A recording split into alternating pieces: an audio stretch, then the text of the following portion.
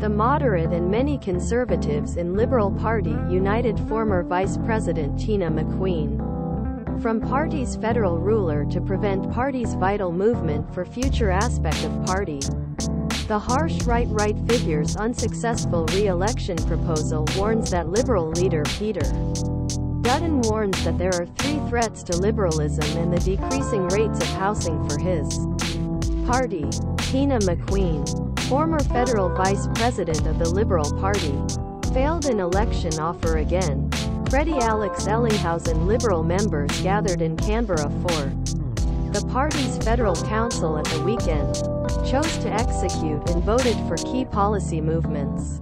McQueen failed to be re-elected as vice president on Friday night.